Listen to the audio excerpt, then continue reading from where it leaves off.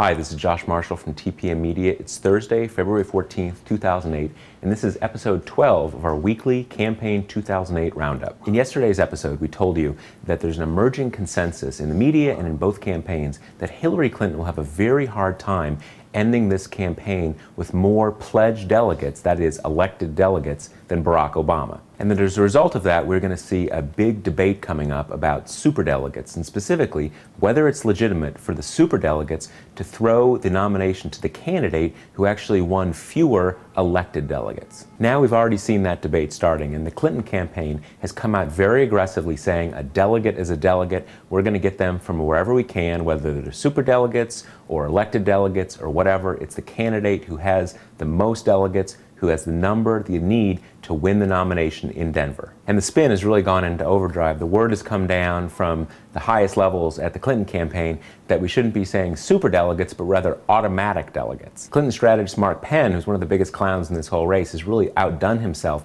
He's saying now that we shouldn't complain about superdelegates because, caucus delegates, they don't think caucus delegates are maybe that legit anyway, so no one's really got a basis to complain. He went even further yesterday when he said this: could we possibly have a nominee who hasn't won any of the significant states outside of Illinois?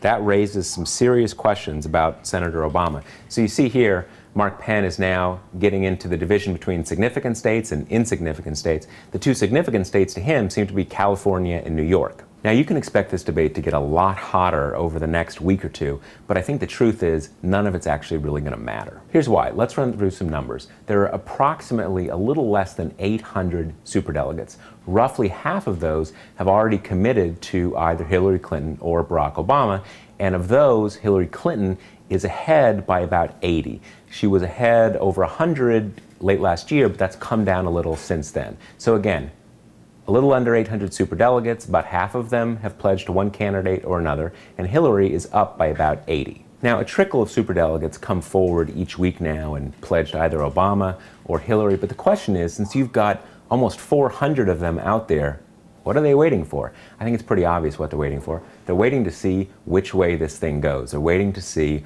who the popular choice is, who seems like the stronger candidate, because they're the most popular. A lot of people are worried that Barack Obama is going to come in ahead among pledged delegates, and then if it's up to the superdelegates, they're going to go for Hillary Clinton. But I think that whole assumption is dubious for the reasons that I just said. Let's go back to that hypothetical. Say Hillary Clinton comes in behind Barack Obama among pledged delegates. So you've got those remaining 400 superdelegates. Are they going to vote for the candidate who's raising less money, who's doing worse in the polls against John McCain, and who has won fewer delegates in the actual primaries and caucuses? I just don't think it's going to happen, and we're really never going to get to that question of the legitimacy of the superdelegates because they will probably fall in line with whoever wins most pledged delegates. Okay, we're going to take a quick break, and when we come back, we'll bring you some of the latest polls from the Democratic race. At the tone, leave a message. We'll get back to you.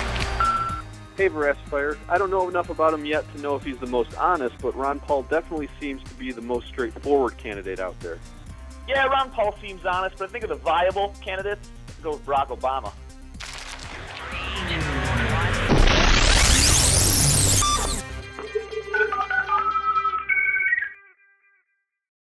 Okay, we're back. The three states that Hillary Clinton is really looking to as her firewall to stop Barack Obama are Texas, Ohio, and Pennsylvania. Well, today, two new polls came out from Ohio and Pennsylvania. These polls were taken before the Potomac primary this last Tuesday, but they still show big margins for Hillary Clinton. In Ohio, Hillary Clinton leads Obama 55-34, and in Pennsylvania, she's beating him 52-36. Remember, we'll be bringing you live returns from the Wisconsin primary next Tuesday right here at TalkingPointsMemo.com. I'm Josh Marshall from TPM Media, and we'll talk to you tomorrow.